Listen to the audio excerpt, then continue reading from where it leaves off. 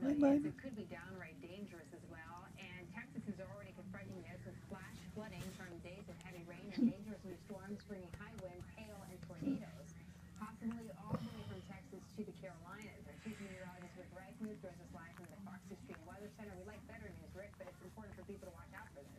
Yeah, you're so right. You know, there are some silver linings in all of that rain. There's been a lot of drought going on. We'll talk about that in a second. But today we have some severe weather to get through. Some of it right here across the Carolinas. One batch of storms moving in and a severe thunderstorm watch in effect until 8 o'clock tonight. I Hey, think baby. we'll be done probably close to that as this is Hey, Lovey. storms it's going to pull on offshore. And then we kind of turn our attention back to Texas. Today you have a little bit of a break, but take a look at what we see happening over the next number of days. Just these batches are